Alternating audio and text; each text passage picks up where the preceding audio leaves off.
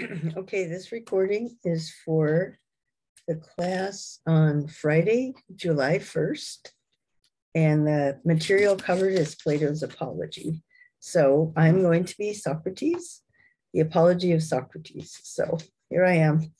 All right, I'm going to tell you the story of my life. I was a working class person. My father was not a member of the privileged aristocracy, but he taught me to value our democratic system. And that's what I did. I mean, I think I was the greatest citizen that Athens had because I did exactly what you're supposed to do if you're a citizen, especially if you're working class and you don't have the elite education. So you need to go out and talk to people every day.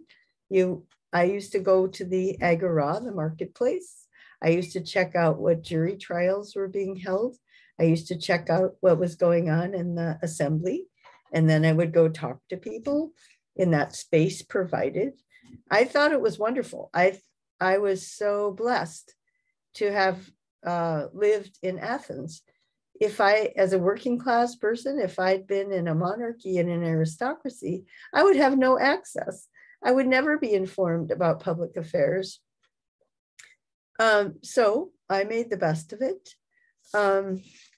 I was called in to serve in the military at one point, and I was considered, I got an award for fighting bravely in a dangerous situation. But I didn't care about that. I didn't really want my award, so I gave it to Alcibiades. Alcibiades was a member of the privileged class, and I helped him as he was escaping when we were losing a campaign. He was on a horse because the privileged folk get to be on the horses and they don't die as easily. But anyway, I helped Alcibiades. And I got this award and I just gave it to him because the point is, I don't do this stuff to get awards. Because if you do, then the city is going to be able to recruit soldiers if the wars are no longer defensive. If they become more offensive, they can just appeal to young people. Well, you'll get an award and the city will think you're so wonderful. And so they won't question. And I don't want my city-state to go to wars for empire because then we're going to lose our democracy. So what happened to us was, and you've heard this story before, we fought against the Persians, and I was involved in that. And that was legit, right? The Persians came after us. They were trying to make us part of their empire, and we could fight back. I didn't want a government like the Persians, where no citizens were engaged in participating in public life. It was just one demigod, and you did whatever you were told. Nobody questioned anything or had a chance to. So I definitely was in favor of fighting in that war. Well, then, as soon as that war got over, then the Spartans and the Athenians started to fight. And that was when things started to go south. That was when I used to go out, my usual thing, go out to the agora and start to question people. So Plato has a number of dialogues that either are conversations I told him about, because Plato was one of the young men who used to follow me around, that it talks about in the Apology. But there were conversations that he was not in on, most of them, but I told him about it. So earlier on, before Athens started to really decline, the aristocratic class, people in that class really respected me. It's kind of amazing, but that was what made Athens great, is that you didn't have to be born into a class in order to be respected. And so I was invited into the family of Laches, who was a very respected general, and Nicias was there. And the older generation were kind of trying to figure out, well, how do we educate the youth to be virtuous, right? every generation has to educate the next generation so that they can lead the society forward. Well, the question was whether they should take these classes in a certain kind of military fighting with swords or something like that. And so Lakey's thought it was a bad idea because the person who taught it actually was not a very good soldier, and he blew it in war. And Lakey, just forget it. None of this theoretical stuff, plus none of this aristocratic training that doesn't make you a good soldier. Like I want proof. I want the guy with the boots on the ground that gets the job done. And this guy did not. So I don't want the young Athenians to take his class. And then Nicias, the other general, was famous for being a very good strategist.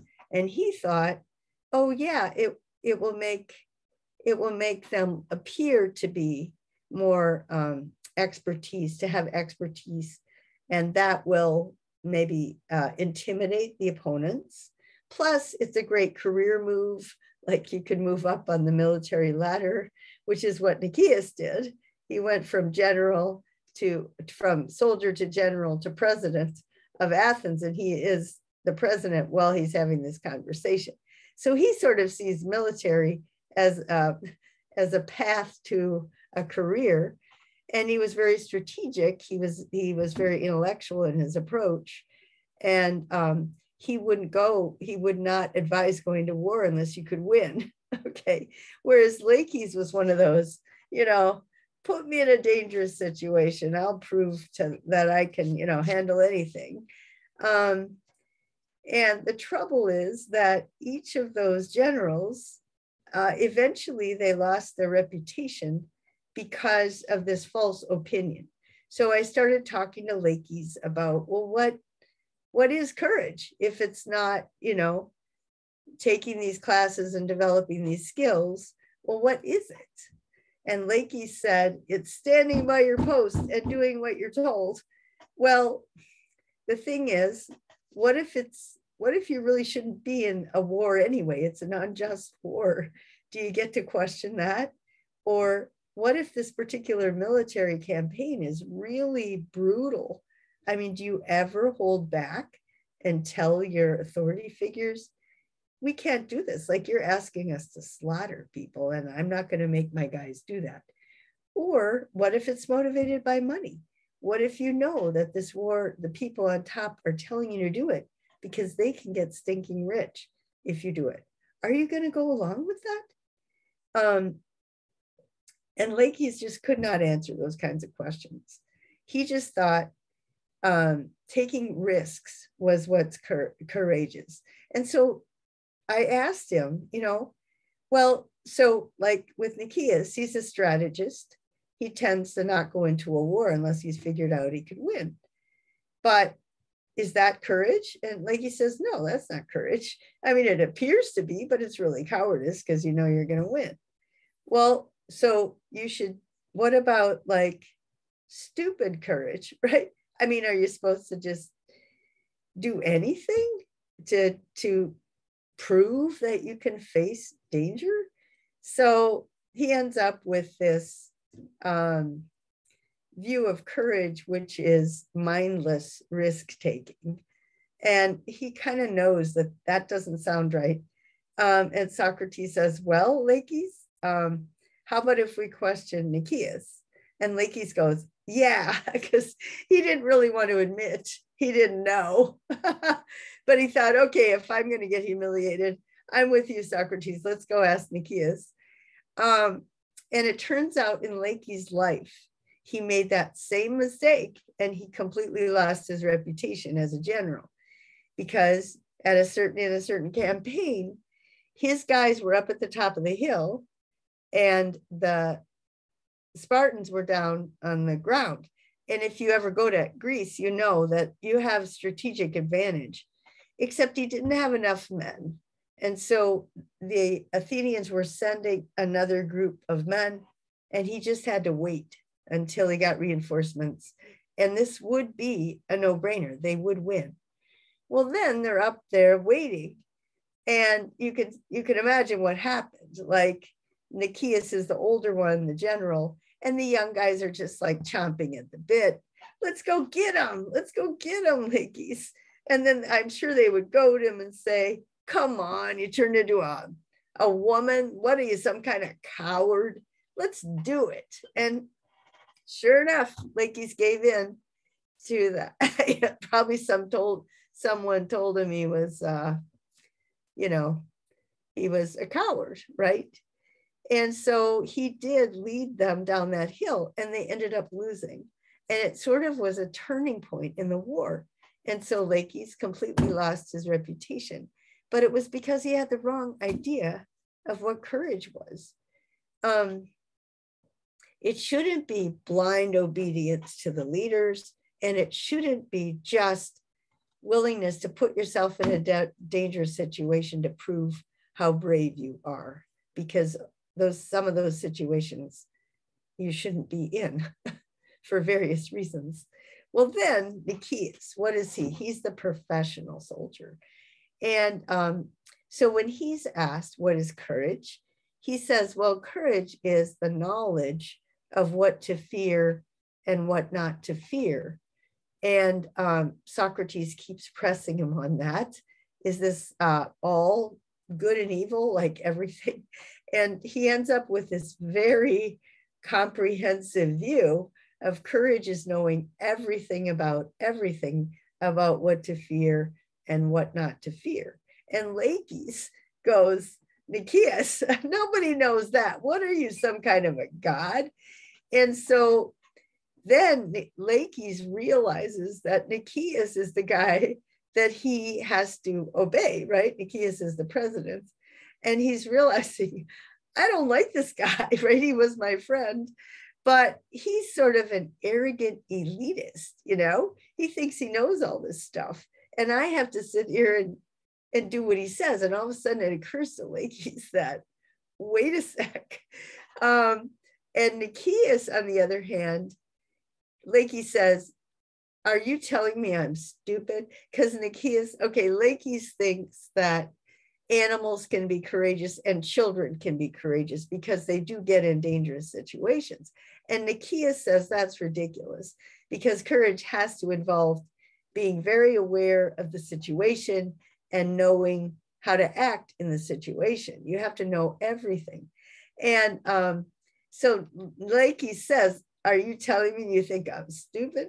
And Nikias goes, oh, no, Lakis, you're wonderful. I love you. Because Nikias has to pander to him, because he has to get him to go out and fight when he's ready to ask him to. So one of the problems with the military always has been this class split. There's the officer training school and the guys that go on to become officers and never really hit the boots on the ground. And then there's the guys that really face the danger. And when you separate them, which we have done, I think the last time we ever had a draft where you'd actually have a chance of having to fight, even though you're in the privileged class, was Vietnam. But a whole lot of, more privileged people who ended up in the lottery, their number was being picked. They would be able to get a psychologist or psychiatrist to diagnose them as mentally ill, or Donald Trump got a doctor to diagnose him as having heel spurs, so he didn't have to go to war. George W. got his dad to put him lower on the list, and he was just in the National Guard. I mean, there was all these ways that the lottery made it appear to be egalitarian, but it was not.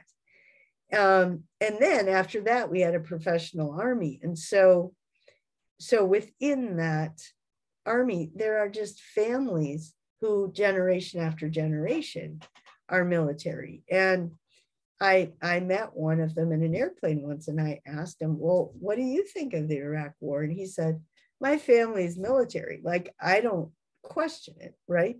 So then it doesn't mean you have to disagree with the war. It's just that everybody has to be examining the issues about war and talking about it and finding out who's profiting from it and who ultimately has to risk their life. These are things that in a democratic society, the public should know and they should be engaged. And when you have just a professional military class, and then you have everybody else who's, their kids aren't going to go to war or they make money off of war, that you're not going to have a democracy anymore because citizens aren't informed and they aren't holding their leaders accountable for a just war. Anyway, so that class split plays out in the dialogue. And Nicaeus, it turns out, he loses his reputation because he did not want to go on this campaign in Syracuse because he said, we can't win.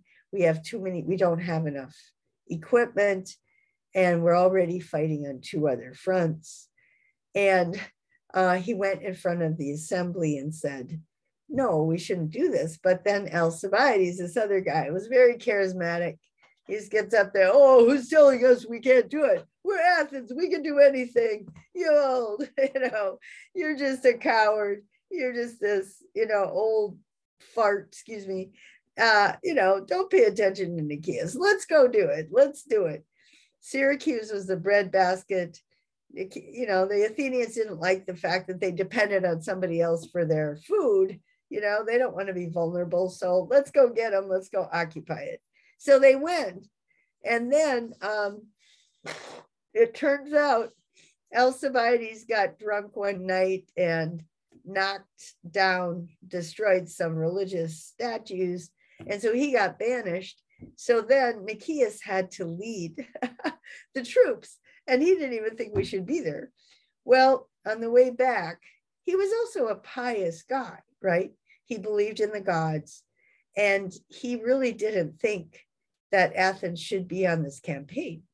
And so I think he thought, the gods don't want us. This is over the edge, but I got to go. And so he fought, strategically as well as he could. But then right at the end, when his troops were cornered at the sea and they really needed to get out of there was an eclipse of the moon. And the religious leaders said, the gods demand that we do nothing for 2 weeks. And because of that delay, Nicaeus thought he's going to trust the religious leaders more than his own strategic capacities. And the enemy came and absolutely wiped them out. So this is a case where separation of church and state, right? You shouldn't have military leaders who at the critical moment will refer to God and decide that God thinks they should do something that is, again, goes against every military strategic skill and talent and rational capacity that a person has. But this happens. So again, I want you to try to think of analogies whenever I'm talking about things. But anyway, so I was there in the house, we were talking about it, and both Laches and Nicaeus liked me because I did fight bravely in battle, and that's why Laches trusted me. And then I was thoughtful, right? I wasn't blind obedience to a leader, and Nicaeus really liked that about me. So by the end of the dialogue, both of them had to admit they didn't know. And of course, these mistakes turned out to be a mistake in their life.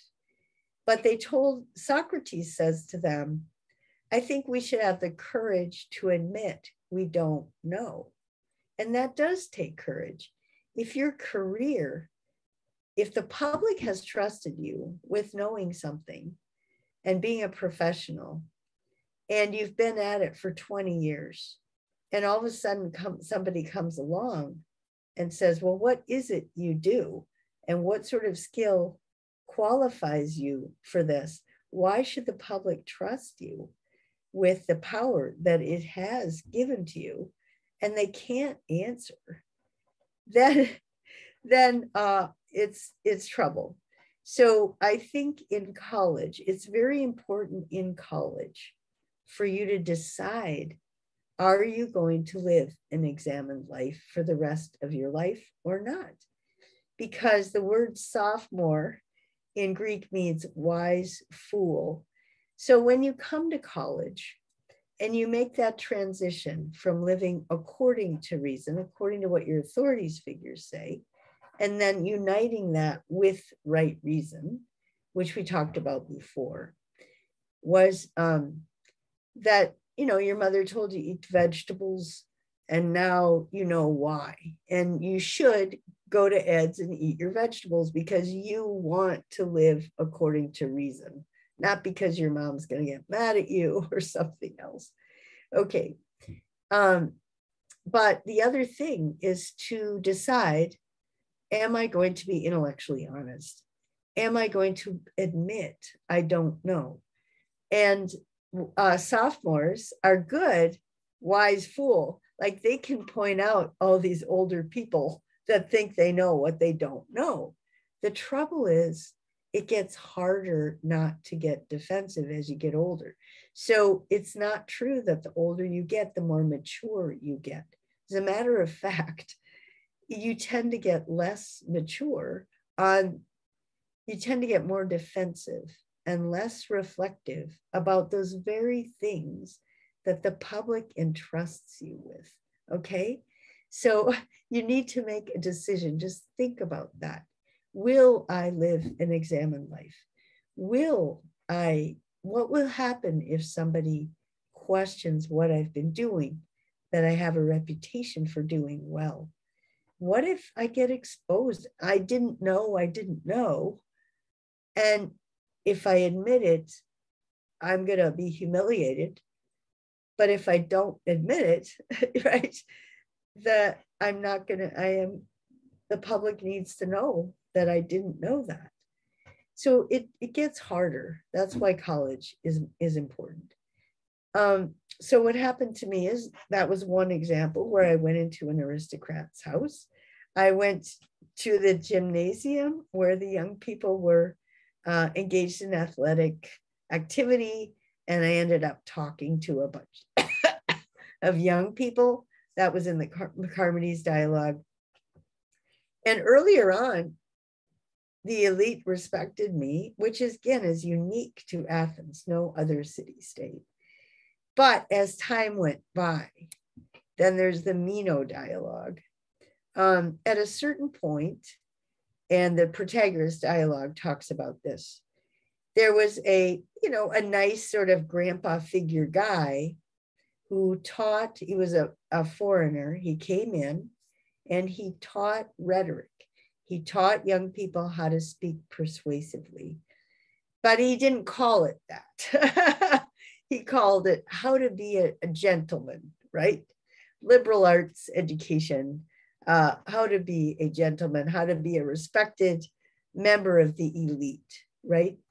Because if you are born with this privilege, you have to convince people that you actually earned it, you deserve it. But the skill that he taught was rhetoric, how to manipulate people's emotions, how to gain their trust, so that you can do whatever you want. And Socrates would ask the sophists, well, do you also teach them about virtue and justice? And Protagoras and Gorgias say, well, I don't know. I'm a foreigner. I figure the Athenian, their parents teach them that. Yeah.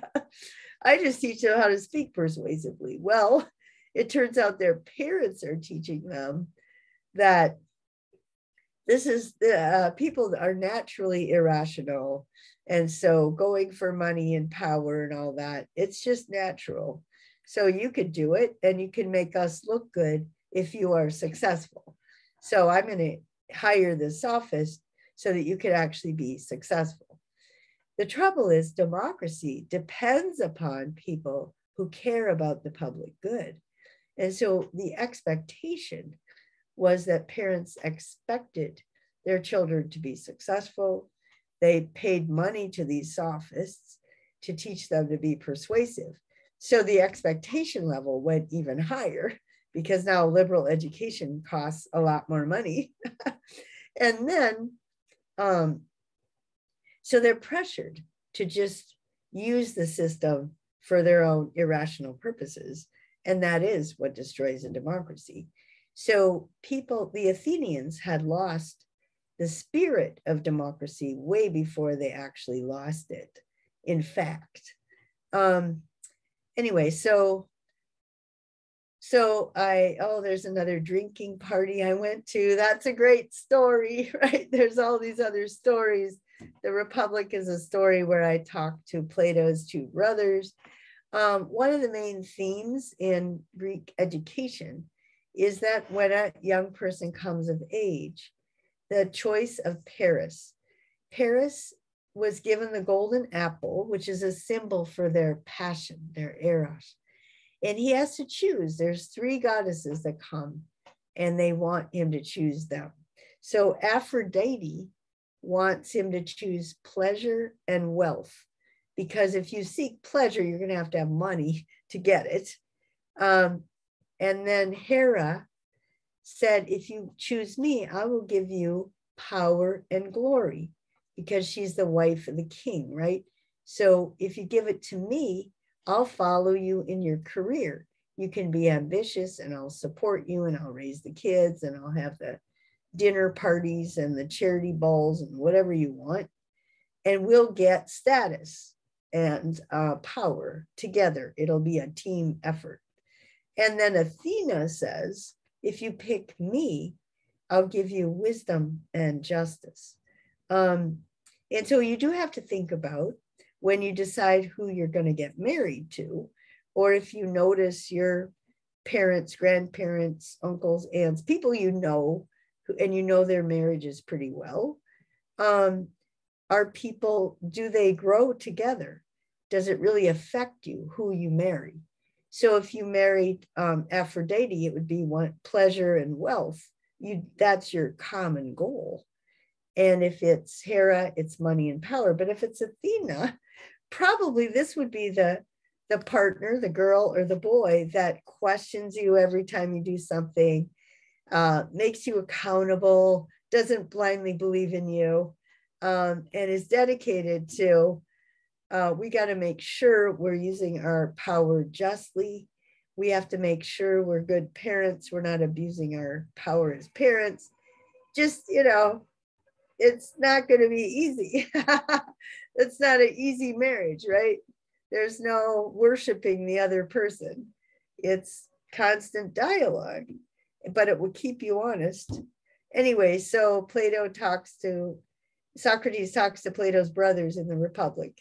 And one of his brothers is the one who wants power and glory. And one of his brothers is the one that wants wealth and pleasure. Okay, so there's lots of dialogues, but what was happening, as you can tell at the beginning of the apology, I said, okay, I'm going to have to defend myself in front of this jury, but I know that my real accusers started 20 years ago, these false rumors about me. So I know that there are false rumors about me and they will affect how you vote. So I want you, the jury, to just listen to me, give an account of my life the way I understand it. And I'm not going to use rhetoric. I'm just going to tell you the truth. But you have to forget all those rumors that, have been told about me. So then I asked my students, do you feel like there's ever false rumors spread about you? Do you feel like no matter what you do, people are going to believe these rumors and you can't prove yourself, right? Because once the rumors start, it's really hard to stop it. Anyway, so Socrates knew I was up against that. The other thing about me is, so I was doing all of that and I knew that Athens was declining. And then eventually we lost the war because I looked at those 2 military generals and I thought, this is not going to go well. Neither one of them really has a grasp about what courage is. which is being able to lead people at that moment, right? You don't know everything about good and evil, Nikias. I'm sorry. You've got to lead people in the moment. And on the other hand, you can't have blind obedience, and you can't recruit soldiers who just want to prove themselves, or you're going to have more war than you want, more brutality than you want. So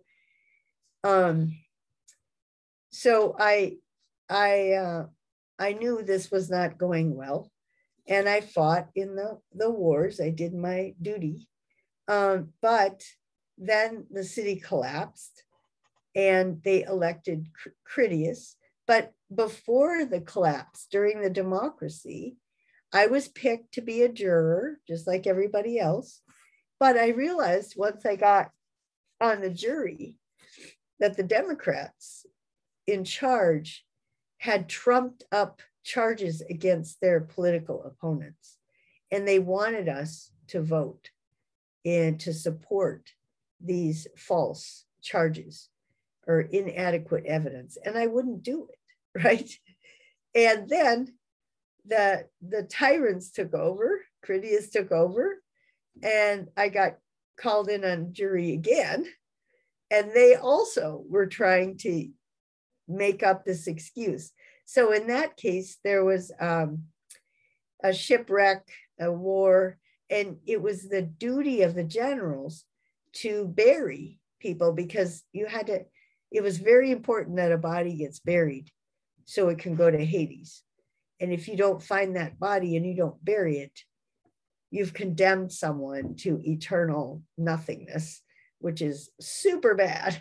So these people fell off the ship and they drowned, but the accusation was, you didn't bury them, so you're guilty.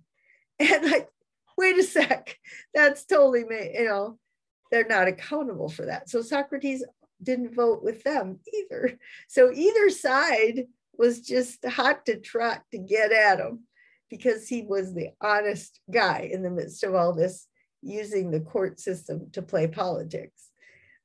So I did that. And then, while I was questioning all these people, one of my friends went to the Oracle of Delphi. And if you remember, the Euthyphro's father also went to the Oracle to find out what to do about the slave. So the Oracle was like the United Nations. It represented international law. It wasn't located in a city-state. It was the Oracle. Whenever a leader wanted to get advice about something, about their city, how to run their city, they would go to the Oracle. So some of the corrupt leaders, they wanted the Oracle to baptize their imperialist war making, because the people wouldn't, their citizens wouldn't do it unless the Oracle had said it was okay. So they went there and they tried to fudge on what the Oracle said. But the Oracle always gave a riddle. It never gave you an answer. So the famous example was a ruler who went and asked, should I go to war? And the Oracle said, if you go to war, a great empire will be lost. And he goes, yeah, okay, good. That's legitimizing my going to war. Well, his own city was destroyed. And it was like, your own city is this great city that gets destroyed. So that, everybody knew that story. So make sure you interpret the riddle appropriately, because it will come back to you. It's not the Oracle's fault.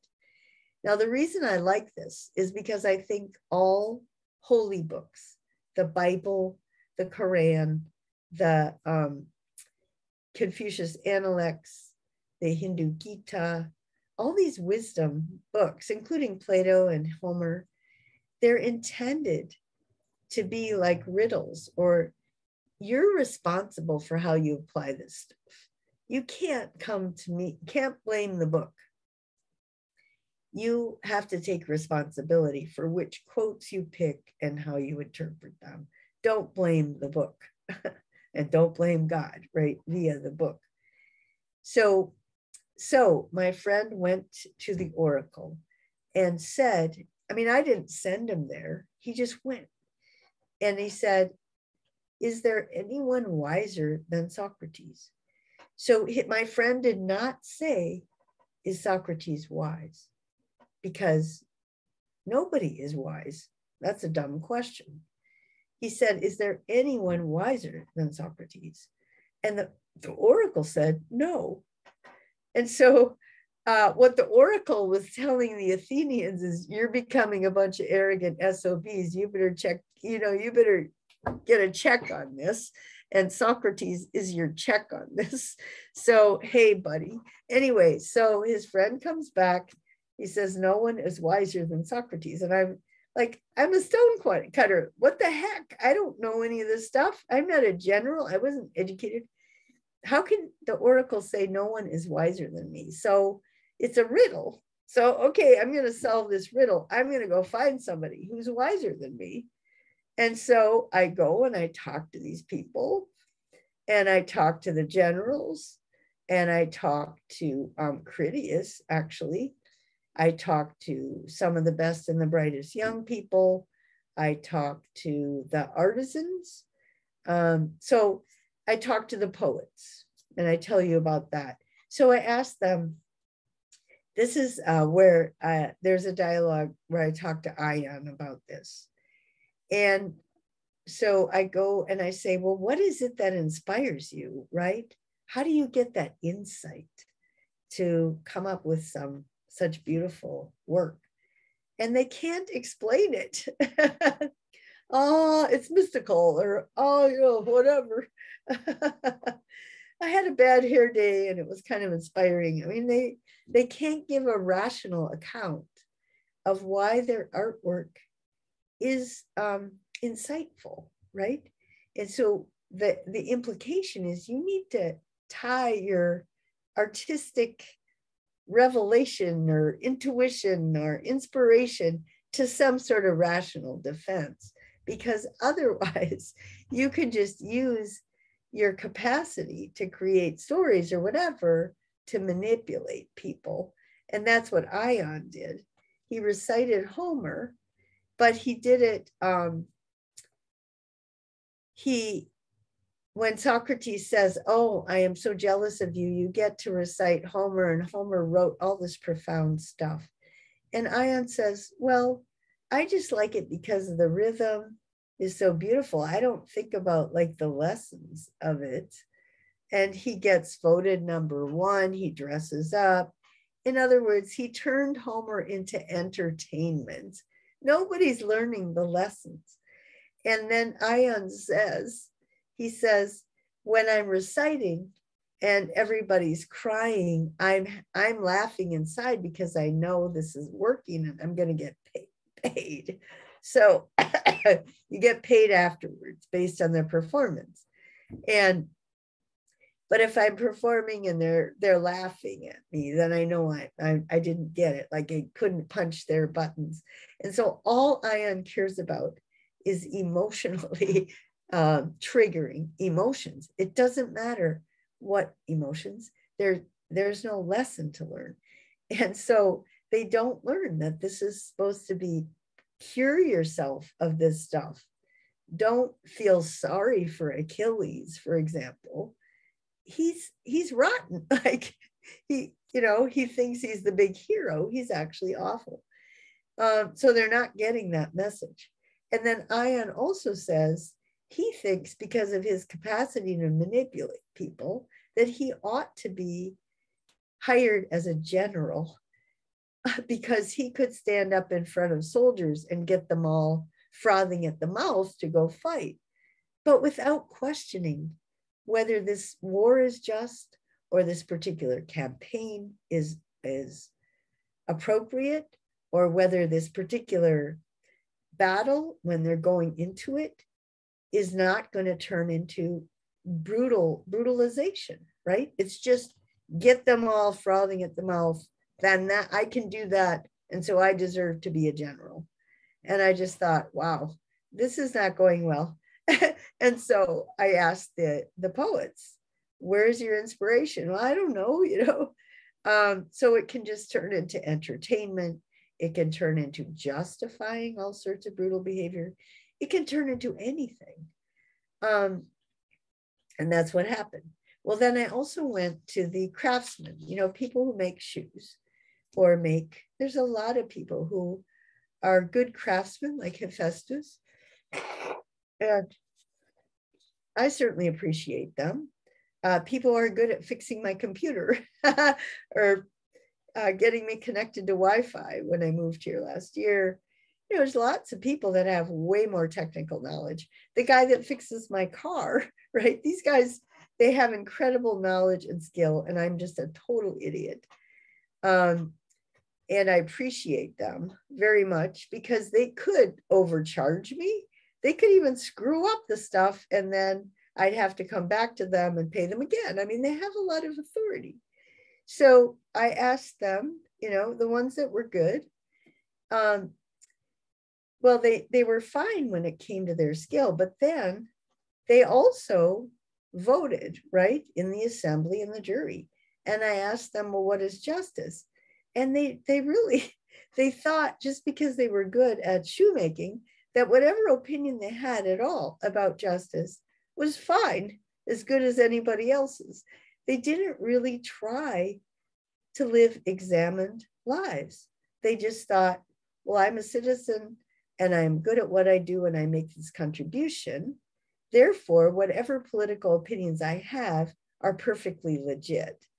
Well, wait a sec. There actually is an intellectual training and activity that you have to cultivate constantly if you really want to make good choices about all the issues that come up, right? Right now, we've got Supreme Court issues, we've got Ukraine issues, we've got inflation issues, we've got education issues, we've got healthcare issues, we've got environmental protection. I mean, there's tons of issues. And so you're supposed to be informed. Just because you're a good car mechanic doesn't mean your vote is just as legit as somebody who actually keeps themselves informed, even though you are going to get one person, one vote, which is fine. Nobody wants anything other than that. It's just that you must be informed, right? And they didn't, they weren't. And so that was kind of looking bad. Everything about this was, oh boy, this is not going well. So what happened after the war, then Critias took over. And then after 9 months, he got booted out and the Democrats came back into power. Well, they wanted to find a scapegoat. Somebody's got to be blamed for this. And so I was the scapegoat. We're gonna blame Socrates because he humiliated our leaders. He, exposed corruption. And then the young people used to follow me around because it is kind of funny. And because they had trusted all these authorities and now they're getting exposed. And so I'm the one who corrupts them, and then I get accused of teaching things. I didn't teach anything. I always start out asking the person, what do you think? And then I just follow through on it. I don't have any teachings. And people constantly are talking about, well, Socrates taught this. I didn't teach anything. I didn't get paid. I was poor. The sophists are the one that teach the skill of rhetoric. I didn't. But the trouble is when at the very beginning of the apology, people had told the jurors, be careful that Socrates has rhetoric. You better avoid him. Well, what that means is that the jurors thought I was a sophist because the sophists have rhetoric. So I tried right at the beginning to disabuse them of that notion. I don't have rhetoric. I don't use rhetoric. I just speak clearly. I'm just going to give you an honest description of how I have lived. I think I have been the best citizen in Athens, but I am being accused of corrupting the youth and not believing in the city's gods. Well, then the other irony was that Meletus, all right, so you remember Euthyphro, he was taking quotes out of Homer to justify taking his father to court for murder, but he liked me, he just thought, the masses, they don't know, but that's okay, they'll lose. They'll lose. You'll win your case, Socrates, don't worry. Well, he didn't know that, whether or not Euthyphro was just a black and white thinker, maybe he wasn't arrogant, but Meletus was a fundamentalist, you don't believe, and he was a bad actor. He was definitely in it for the reputation. And you could tell because of the way he trashed me, right? I said, well, if I corrupt the youth, who educates them? And if you remember, he said, the laws, the institutions, the judges, every citizen, everybody in Athens educates them, and only I corrupt them. And also that I was a complete atheist. So Meletus is not interested in nuance. And again, he does not think democratically. He's very black and white, but it's more than that. He's into power, right? Whereas I don't think Euthyphro, he might have been into glory, like he wants this reputation, but he's not playing politics like Meletus is. He wants power, he wants the people who don't agree with them to be killed. But it appears, the same appearance, that these people are pious and they're defending the traditional religious traditions and all this stuff. They're defending family, patriotism, and religion. So it just seemed pretty obvious to me when Meletus accused me of everything, just flat out. I was the only one that corrupted them. I'm a complete atheist. So then what it was is, can the jury tell the difference between me and a sophist? That's the question. So it's just like, I think it's like the Passion Play, the final week of Jesus' life. You had the Sadducees and the Pharisees were religious leaders, but they were in it for the power, right? Jesus had exposed them as being corrupt and hypocrites. And we will read the Sermon on the Mount, and he just says that. Unless you are more righteous than the Sadducees and the Pharisees, you're going to roast because they're a bunch of hypocrites. Well, I mean, that doesn't go over really well with them. And so they use their rhetoric to manipulate the masses into a voting against Jesus, right? Same thing happened. And that's why I think the people who wrote the Passion Play, the final week, they were very aware of this tradition. So Meletus is trying to convince the jury that Socrates is a sophist. And he's not, but they managed, right? The vote was close. And Socrates said, if these other guys hadn't testified, so Anytus testified against him and somebody else testified against him. And the jury, I think it was 30 votes one way or the other out of 200 plus, 260 or something. So it was a lot closer than Socrates thought it was, because Meletus made so many cheap shots, and he punched every button in the book. So I think I want to make sure I covered everything, the story of my life. Oh, well, the main thing, the message that I want to send to you and posterity is, please try not to be guilty of pride. Try to avoid thinking you know more than you know about anything. Try not to stereotype people. Don't spread false rumors, or don't fear people who disagree with you. Try to stay curious and open, always ready to consider any issue from many angles before you come to a conclusion. And when you come to your conclusion, stay open to somebody who has another additional perspective. This doesn't mean you shouldn't love your country and its laws and institution. This is the only way to be, so that you have honest laws and institutions. You have to keep the rulers accountable.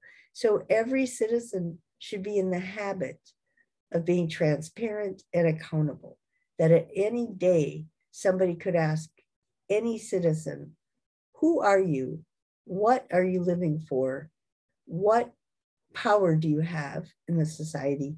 Are you using it for the well-being of people? Prove it to me. So you should be able to answer those questions every day. And you should be able to ask them. It's the only way to maintain a free and open society. And anybody who reads Plato's dialogues has to have intellectual freedom, because these dialogues would be censored in any kind of authoritarian state, obviously, because they're always questioning authorities. So here you are, you had this incredible privilege of reading Plato. Maintain the way to maintain that is to constantly examine yourself. Try to avoid shrinking middle class, try to avoid instability. Okay, so I did have a different interpretation of religion. I thought it was poetry, and I thought it was trying to educate people. It's about people. The gods are just representatives of these activities, and we're projecting human fantasies, phobias, all that stuff. And the stories tell you, you should, get over that stuff in the back of your mind, and make sure to live in a way that preserves democracy. So let me show you a couple more. I do want you to write about what you think of the Socratic way of life. Do you think he's guilty of corrupting the youth? Do you think he's guilty of not believing in the city's gods? Do you think he's impious or unholy, right? Can you think of analogous situations today where people are criticized for the same reasons because they think like Socrates? Actually, I did have a student once in class blurt out, say, well, if this is true, Dr. Beck corrupts the youth. So I know definitely that my students know that some of their parents would think that I corrupt. I know that because during graduation, I get a lot of dirty looks from parents, and I really feel bad about it, because I honestly don't think this is corrupting the youth. And my life story, I have very traditional family values. I married the boy next door. I had 3 kids. I mean, I'm not. Socrates got in trouble with the liberals and the conservatives because he wanted everybody to be self-disciplined, and he wanted everybody to use their power for the sake of the ruled. And there were liberals who were degenerate and conservatives who were degenerate. And he got in trouble with all of them. All right, so you need to answer those questions. And really, what I'd really like to do is step back this time and let you guys talk to each other. I keep saying that, and then I keep butting in. But you can tell me, you can raise your hand and say, hey, Dr. Beck, you promised you wouldn't do this. So step back. Really, it's okay. So let's have a hand signal. If you go like this, it means, would you please be quiet and let us talk? This is the signal, right? Makes it look like, yeah, Dr. Beck, cool. And, so that would be helpful if you did that. You also have to remind me to record. All right, so here's the thing where Ryan was already interested in analogies with Jesus, which is great. That's very exciting. And what's interesting about it is that these books have been taught for 2,500 years. And so ever since not long after Jesus died, the whole educational system was comparing Jesus and Socrates. And so you are now part of the great conversation, right? You get some of the main texts and main themes of our Western tradition. And our Western tradition is supposedly promotes free speech, freedom of expression, citizen engagement, right? I mean, this is it. And we're losing it. And yeah, I'm passing it on to you. And I hope that you'll take the torch and think it's worth passing on, right? Do you want your kids to live in a free and open society? What do you have to do to get to there? It's not a given. We could lose it, just like Plato watched the Athenians lose it, just within 30 years. I mean, quickly. Okay, so comparisons with the Revolutionary War, comparisons, what Socrates was, and then Socrates and Jesus, comparisons with that. And so again, I have paper topics because you're going to have to write papers this weekend. But you can always think of your own topic and you can have a conference with me about it.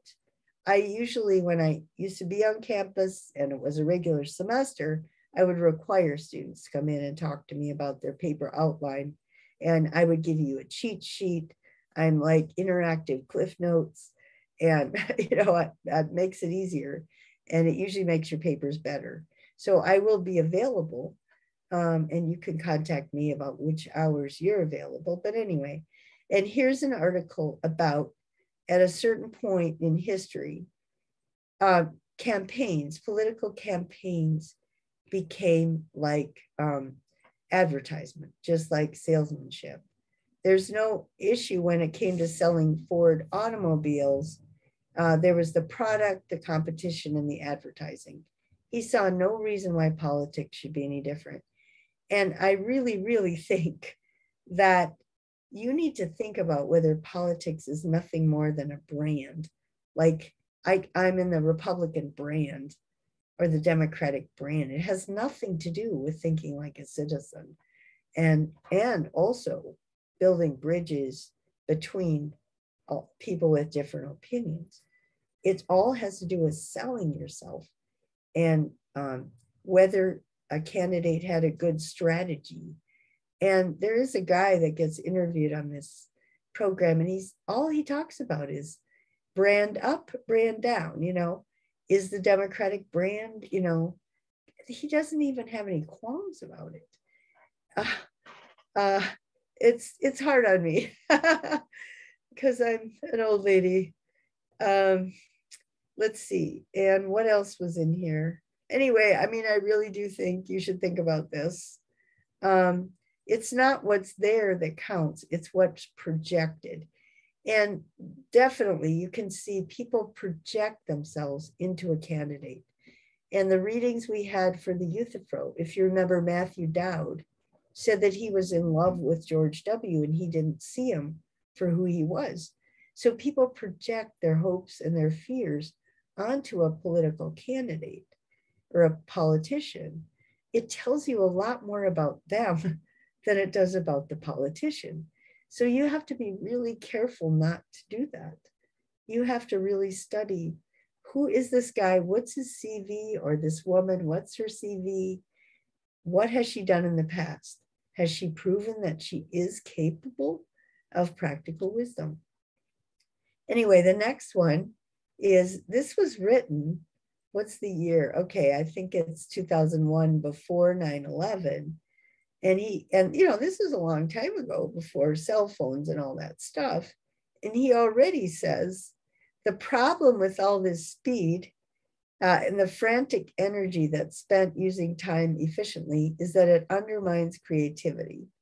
Creativity is usually something that happens when you're doing something else, when you're in the shower. Your brain has time to noodle about, to get outside of your fixations and add something new to the way you think about things.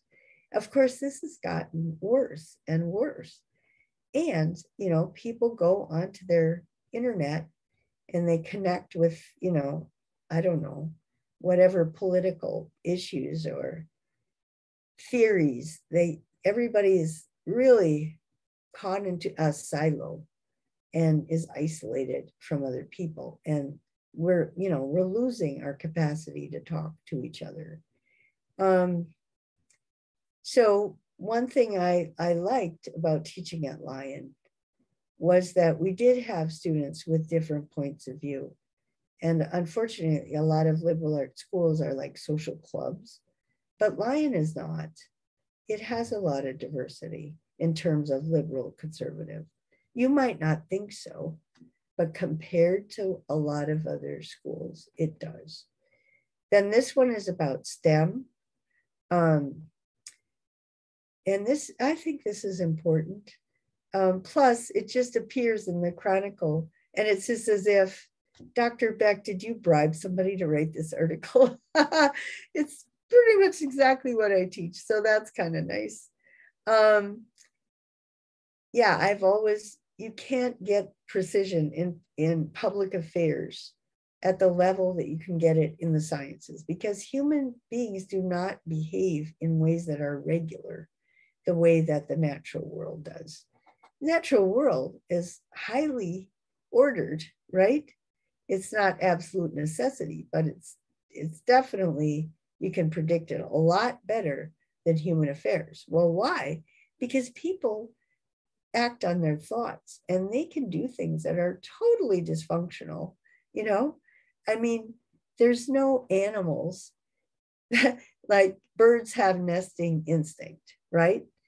But college students, if you look at the average dorm room, they don't have any nesting instinct. They don't have any instinct, And so human beings can do stuff that is completely irrational and does not promote their well-being in a way that animals do not. Like when animals behave, they pretty much behave in a way that's going to promote their well-being in their species or their group, their pack or whatever.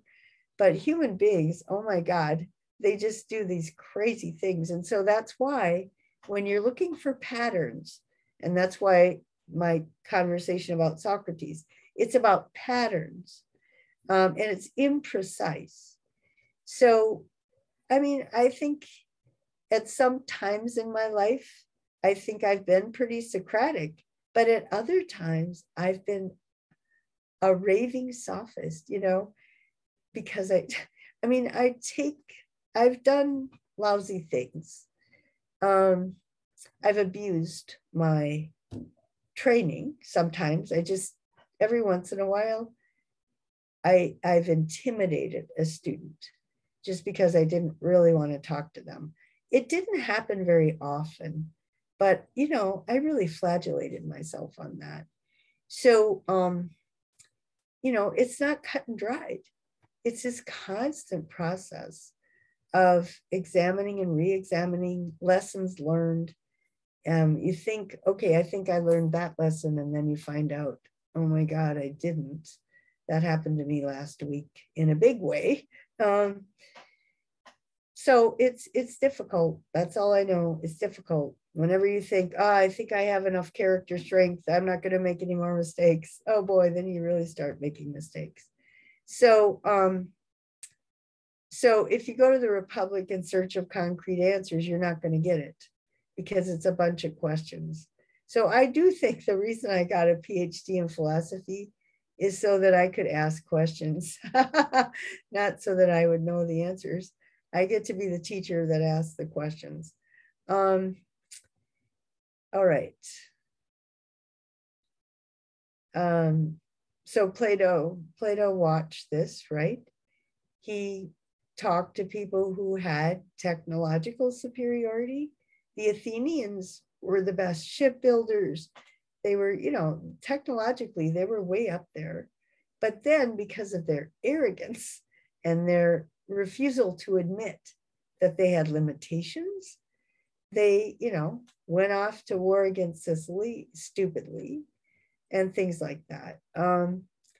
If your aim is primarily money and power, then you're in trouble. If it's justice and truth. Again, you weigh things back and forth. It's not like, it's just mostly that it's not likely that you'll end up having to drink hemlock. And it's also not likely you end up in the street. But I will say at one point in my life, I just about did end up on the street with a little kid. And I wondered, what the heck? Who told me I didn't have to worry about money? But that's a long story. It's just that I don't think that's going to happen to very many of you, because there was a whole lot of things that happened before that. The thing that's interesting here, anyway, so that's definitely related to what we've done. Then the next one is about how humanities can help fix the world. And it is also about the value of humanities as opposed to just the STEM disciplines. And so now we have Colin in our class, who is a great STEM guy. And so he can decide, I really want to know his opinion. I want to know it today, tomorrow in class, but I also want to know it by the end of the class, because he might decide, nah, I don't think so. But that's all right. I just want an honest answer. I want students to be honest and to have good reasons, because then I learned stuff that I didn't know. Obviously, I teach it as well as I know how to teach it. But, I usually, I take the evaluation seriously. It's just that I'm not sure the students always take them seriously. Anyway, one of the things was, I don't know what she wants. It wasn't clear. Well, this is not a class where there are cut and dried answers. And if I did that, I would not be faithful to Plato, or I don't think I'd be faithful to my discipline, philosophy. But anyway, so this guy is talking about the students really didn't know what anti-Semitism was, or didn't know that a racist song might offend somebody. They just thought, well, some people like that song and some people don't. Like, really? Okay, so where do they learn this stuff? Well, you don't learn it in marketing or economics. You could take a marketing class and say, well, appeal to fear, appeal to pity, polarize, use religion, and then you'll really be able to sell your product. That's what these political campaigns do. So hopefully, your marketing classes aren't like that, but they could be like that. If the goal is simply to be successful, religion is a great tool to destroy the common good and also democracy. All right, so then he goes through this, the difference between science and how science can be taught just as the love of learning. Humanity has to be created. So you literally are creating the world, the person that you want to be, and the society that you want to live in and pass down to your children. And at the end of this, he says, is it possible for a society to be full of young people who are creative, energetic, entrepreneurial, technologically informed, and wholly conformable with mass slaughter? It's like, yeah, check out Germany during the Weimar Republic, and then voting for Hitler, right? They voted for him. And that's pretty scary. Then this is the one about that the universities get too detached from actual boots on the ground, what people are doing. And I'm not quite sure if you've had enough classes to compare your own educational experience with this article, but if you do, that's great. And then what moderates believe. So what does it mean to be a moderate? The truth is plural, creativity is syncretistic, politics, the lows are lower than the highs are higher, truth before justice, beware the danger of a single identity, partisanship is necessary but blinding, like you must keep, you have to debate opinions, but not just justify your party's decisions. You really have to stick to reason. What everybody wants, I think everybody wants, is a stable society and a middle class. And so the Republican line is that if you cut taxes, and you promote entrepreneurism and business, that's how you get it. And the Democrats say, no, money sticks to money. It doesn't work. You have to have a forced redistribution, like taxes or tax credits for philanthropy and things like that, because the system is not going to do it on its own. But that's, a debate. Sometimes it does, sometimes it doesn't. Sometimes social programs don't work. Sometimes they do, right? So you really have to keep at it. Humility, right? This is a big thing. Don't think you know what you don't know. And it requires courage, the courage to admit you don't know, which is exactly what they were talking about at the end of the Socrates dialogues with the generals. So I don't think Mr. Brooks knew how Socratic that his list was. He probably vaguely, if I would tell him this is very Socratic, and he'd go, yeah, probably is. And then I would give him the specifics, but that's why I love my job.